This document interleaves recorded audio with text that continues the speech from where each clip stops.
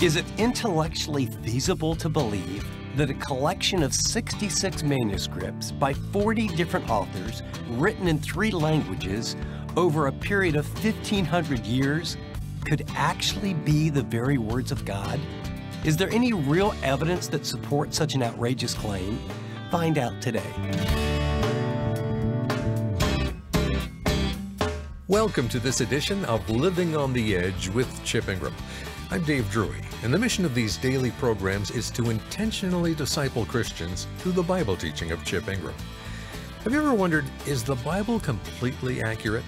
I mean, how can we know for sure that every single word from the original manuscripts to what we read today is the exact same? Well, in just a minute, Chip will continue his series, Why I Believe, by revealing some concrete evidence to the flawlessness of God's Word and why we can trust it. And if you're looking for some deeper insight into this important topic, join us after the message as Chip shares some really in-depth and practical advice. You're not going to want to miss it. Well, with that, here's Chip with his talk, Why I Believe in the Bible. You may not know this, but before I was a pastor, I was a basketball coach. And I honestly thought my whole life was going to be a basketball coach. And I'd coached middle school and then high school. And then my dream was I wanted Bobby Knight's job. I wanted either Indiana or Ohio State. I wanted to be a major college coach.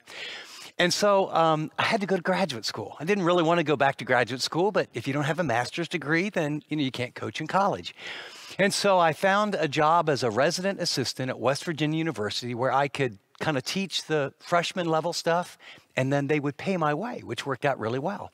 And I'll never forget, I was walking in to teach one of my classes, and I had my books, and I had my Bible on it because I was leading a campus ministry at the same time.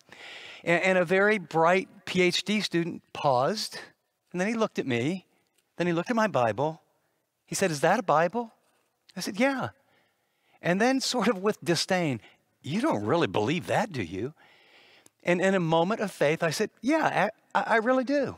And then he walked away. But before he walked away, I got one of those glances that you've probably gotten. Oh, my gosh. I thought you had all your marbles, or are you anti-intellectual? How in the world could you be doing graduate work at a secular university and actually believe the Bible? And all I can tell you was, I'm ashamed to say this, I was ashamed of the Bible.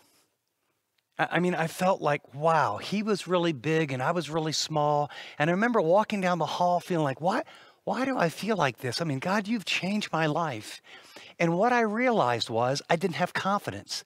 I had a personal relationship with God, and he was speaking to me through the Bible, but I didn't have the confidence that this is the Word of God. I could proudly say, this is God's truth. And by the way, here's why. And so what I want to do in our time is I want to answer some of those tough questions that I went on a journey that I had to know, because I don't want to just believe it. I just don't want God to speak to me. I want to have a level of confidence that this is the very Word of God. And what I want you to know, you can have that same confidence. Here's the questions that were plaguing me. Questions like, is the Bible the Word of God or the Word of men? Is the Bible full of myths and legends and fairy tales, or is it historically reliable? Is all the Bible true, or are only parts of it trustworthy? Can the Bible be translated that many times over hundreds and hundreds of years and still be accurate? And finally, what makes the Bible different than other religious writings? I mean, you get in a discussion and that group has their holy book and that group has their holy book. So what makes it unique and distinctive?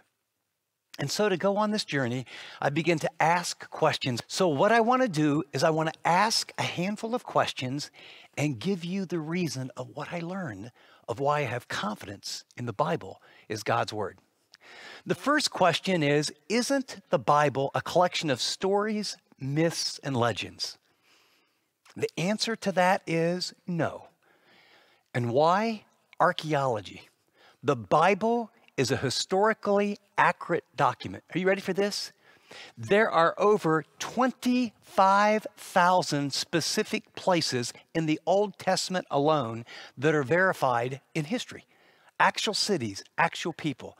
I can go to the New Testament, there's inscriptions, all the things we've heard about, Pontius Pilate, Bethlehem, Jesus, the census, all those things are historical facts that can be verified. The New Testament, the Old Testament, is not myths, dreams, legends, or stories. It's people, places, and real events that can be verified. The second question, don't all religions have their holy book? What makes the Bible so special? The answer, revelation. Revelation. The Bible claims to infallibly reveal the very words and the mind of God. 2 Timothy 3:16 says this, all scripture is God-breathed and is useful for teaching, rebuking, correcting, and training in righteousness. In other words, all scripture, the very words of the Bible, are inspired or God-breathed through human instruments and through their personalities, but God superintended it in such a way that what we have is the very word of God. Now you might say to yourself, well, Chip, that is a little bit of circular reasoning, and I will admit that. But over 3,000 times, thus says the Lord. It makes it unique. In other words, it's authoritative. So there's lots of holy books, but here's what I want you to get. The Bible claims to be the infallible, revealed word of God. That makes it unique, but there's something else that makes it unique. Its origin, its structure, and its unity. You know, a lot of people have no idea, did some guy just sit down and write the Bible? No. Are you ready for this? There's 40 different authors, 3 different languages, over 1,500 years. The Old Testament was written in Hebrew. New Testament was primarily Koine Greek, but also Aramaic. And you have these different authors from all these different time frames. And are you ready for this? In different geographical places with one very central theme. From Genesis all the way to Revelation, it's Jesus Christ. Jesus Christ, the coming Savior. Jesus Christ, the King. Jesus Christ, the one who will fulfill all the prophecies. Jesus Christ, now the center of the Gospels. And now Jesus Christ ascended and the Jesus Christ that's coming back again. Genesis to Revelation, the theme of a book written over 1,500 years in multiple languages by multiple authors. One central theme, Jesus Christ. Now imagine 2 billion publications of the Bible since 1455. And then there's one last thing that makes it very unique. It's authenticity. Most holy books don't show any of the weaknesses of the characters. Think about this: Moses, murderer. David, murderer and adulterer. The Apostle Paul, a murderer. James and John, anger management issues.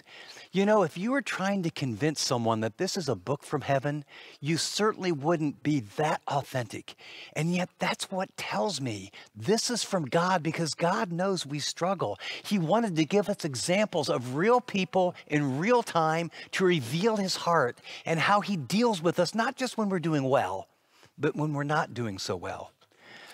The third question I want to answer is, it's obvious that the data is strong. There's a strong case that the Bible is very unique. But can it really be the very word of God? Well, the answer is yes, because of one very famous name, Jesus.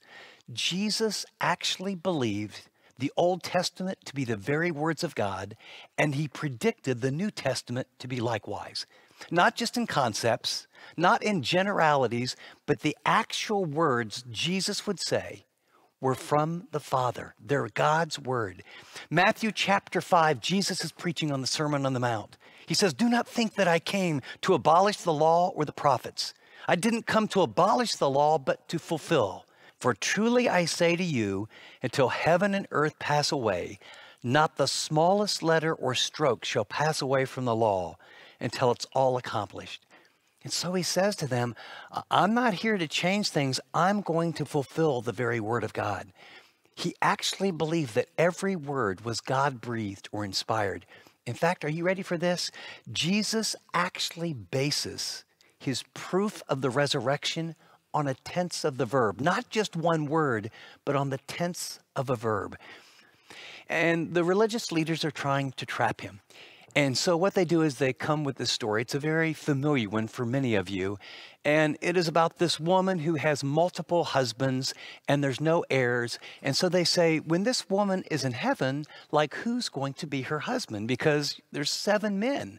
And what they were really trying to say is there is no resurrection. Listen to Jesus' response in Matthew chapter 22, verse 29. Jesus replied, "You are in error because you do not know the scriptures or the power of God. At the resurrection, people will neither marry or be given in marriage. They will be like the angels in heaven." Now get this. "But about the resurrection of the dead, have you not read what God said to you? I am," present tense, "the God of Abraham, the God of Isaac, and the God of Jacob." He is not the God of the dead, but the God of the living. Now, of all the places that Jesus could go to support that he believes in the resurrection, I mean, there's a passage in Job that's really clear. He could have reached into one of the Psalms, but he goes to one little tense of the verb. You know what that says? Jesus actually believes that every word is inspired by God. And I think about that, he's the expert witness. I've been on a lot of juries and, you listen to all kind of expert witnesses. And as they come in, the better their credentials and the more they know, the more weight you give them. We have learned that Jesus rose from the dead. We've looked at the proof of the resurrection. If the resurrected Christ says, I believe in the Old Testament and I believe the New Testament, every word's going to be inspired, I will tell you, for me, that gives me a lot of confidence. When Jesus talks about Abraham, Noah, Jonah, Adam, Eve, he doesn't say, these are nice legends or fairy tales. They were actual people in actual space-time. He had full confidence and believed that the Bible was the very word of God. Now, the next question that I want to ask and answer is, yes, Jesus' view is a strong argument, but for me, and I think it's because of what I was going through, the most convincing argument that God spoke to my heart, where when I walked out of that place and felt intimidated by that student and went through some rough times in my life, this next reason is the one that God used to say, Chip, you can believe it. You can walk into any arena. This is not anti-intellectual. This is the very word of God. And this is prophecy. Notice prophecy sets the Bible apart from all other religions. Now, let me give you a little background. Probably between my 3rd and 4th year in college. And I was growing and things were great. I stayed for summer school so I could play in a basketball league.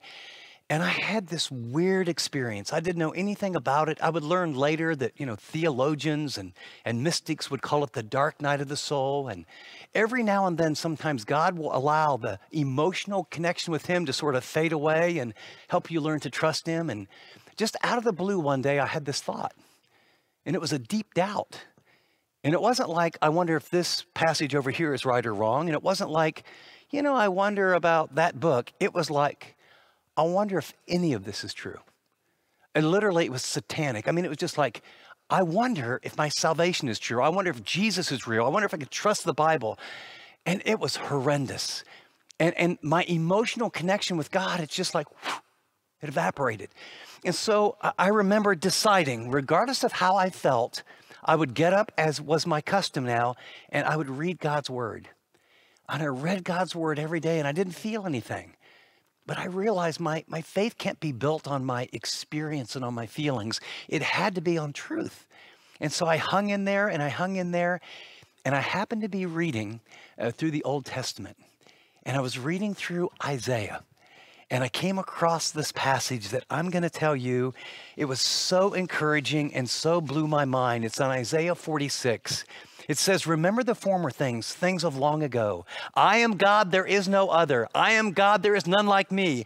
I make known the end from the beginning, from ancient times and what is still to come. I say my purpose will stand and I will do all that I please. Now, there's a bigger context, and in the context, what he's going to do in chapter 44, 45, and there in 46, it's a comparison of who is a true God and who's a false God. And Isaiah, speaking for the Lord, basically says, our God can tell the future beginning to end, and he makes prophecies, and they come through 100% of the time, and then he gives some examples. And I just began to think, wait a second, do I believe this or not? And I mean, I could have gone to lots of different places, but I remember someone saying there were over 300 prophecies alone that Jesus fulfilled in his first coming. And I thought to myself, okay. I mean, I knew a few of them, like, okay, 30 pieces of silver. I remember that. You'll be born of a virgin. I kind of heard that. And then I did some research and found out those things were predicted 700 years before he was even born. And all of a sudden, I began to realize, wow. And I did a study on prophecy. And what I realized was a God who is sovereign and who is all-knowing and can say, this is going to happen, and it happens 100% of the time, is mind-boggling. And when he does it specifically about God the Son, all I can tell you is my faith got infused. And I thought to myself, you know something? Everybody trusts someone's word. Think about that. I mean, that PhD student, it was like popular culture said, oh, the Bible's out. He trusted someone's word. We trust someone's word. Some kids, their mom and dad. Sometimes it's an authority figure. Sometimes it's on, what we hear on the TV. Everyone trusts someone's word. You are going to trust someone's word about all kinds of things in life. What I'm telling you is the evidence is overwhelming. We can trust God's word. And prophecy is the thing that took me over the edge and helped me to hang on. Chip will be back in just a minute with his application. You've been listening to the first part of his message, Why I Believe in the Bible. Now, as you may or may not know, there's actually a lot of solid, verifiable evidence that supports Jesus' existence and his ministry.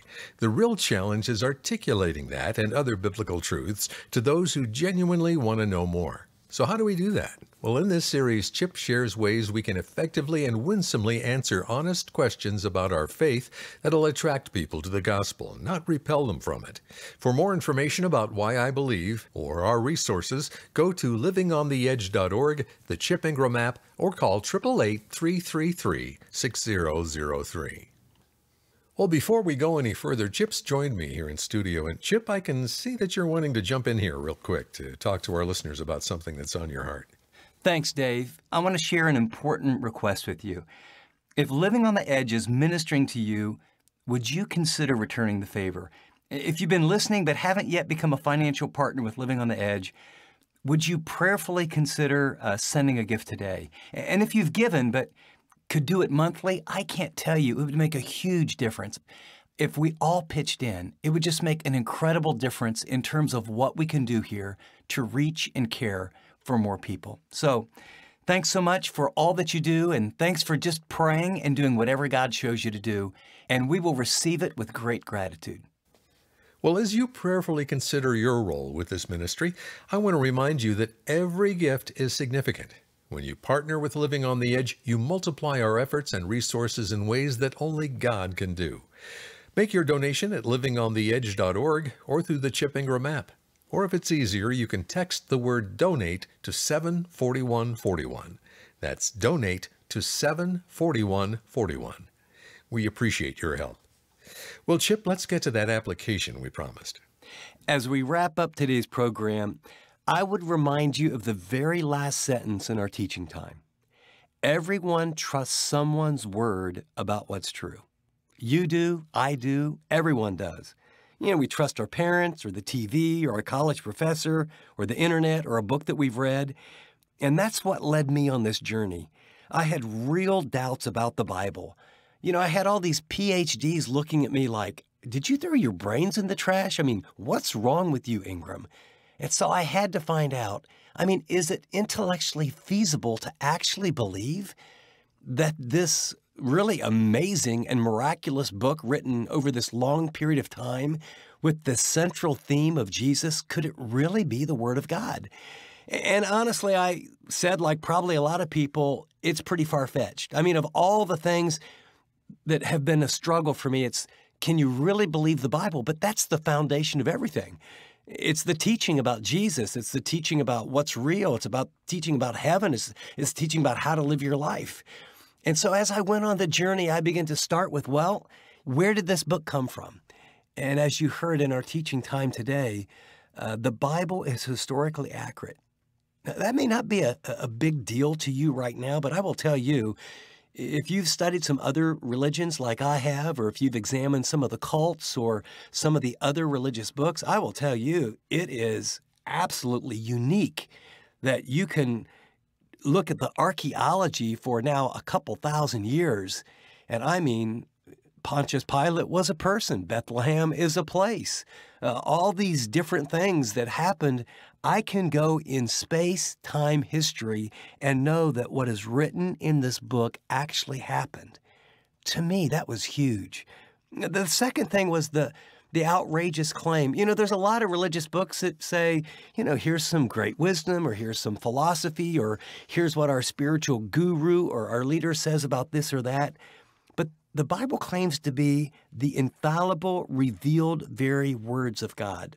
I mean, it's so outrageous that the Bible was God-breathed, that he's actually speaking through this. And then you sort of lean back, at least I did, and I thought, over 1,500 years, how would you weave all those languages and all that time and 40 different authors? I mean, it's mind-boggling to think of what it is and how it's come together. And then the unity, the structure, I mean, even some of the pragmatism, you know, 2 billion Bibles published since 1455. From Genesis all the way to Revelation, one central theme. There is a Messiah coming. His name is Jesus. He is Emmanuel. He is God with us. And those things were helpful to me. I mean, those were very, very helpful. But as I shared in the teaching time, and this is what I would challenge you with, at some point in time, we need something irrefutable. We're going to trust someone's word. And it's going to be a sociology professor or some critic who will be intimidated by someone who appears to be very intellectual. But for me, when I looked at what the Bible says about prophecy, and the 100% accuracy, things that happen in the Old Testament, the New Testament. I'm recently reading through the Gospels, and especially Matthew right now. And many of you that are followers of Christ, you'll probably have a version like mine that every time it quotes something from the Old Testament, it'll be, you know, in a little bit different kind of type. Maybe it's all block letters or bold or italics or something. And as you read through Matthew, the theme of that is there is a king. There's a reigning king, and he's fulfilled all this prophecy because Matthew was written to the Jews. And as I read through that and begin to ponder that 700 years before any of these things happened, where he would be born and what he would say and how it would happen, and 30 pieces of silver, I don't know about you, and I don't know whose word you're going to trust, but I can tell you this, that these things have convinced me that the Bible is worthy of exploring with all my heart and trusting it with all my soul. Now, here's my question for you. Do you really trust it? Do you really trust it enough to read it? Do you really trust it enough to obey it? Do you really trust it enough to stand up against the criticism or the doubts that people begin to throw at you or your kids or your grandkids? You need to come to a conviction about, is the Bible true or not? And we would love to help you. This is a time that I'd really encourage you. Get the notes, review them. Let us be a help to you on your journey. Good word, Chip. Well, you'll find the message notes Chip just mentioned in a couple of places. Go to livingontheedge.org and click the Broadcasts tab. App listeners will find it by tapping Fill in Notes. Now, this is a tool available for every program. So let me encourage you to get this resource before you listen to us again. Chip's notes include his outline, all of the scripture references, and lots of fill-ins to help you remember what you're learning. They'll really help you get the most out of every program. Well, join us again next time as Chip continues his series, Why I Believe. Until then, this is Dave Drury saying thanks for listening to this edition of Living on the Edge.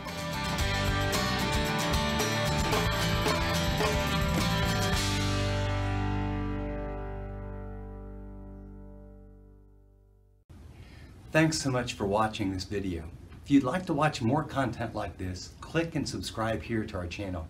And by the way, if you'd like to know more about Living on the Edge, find out about more resources, maybe get on the mailing list, go to livingontheedge.org. See you next time.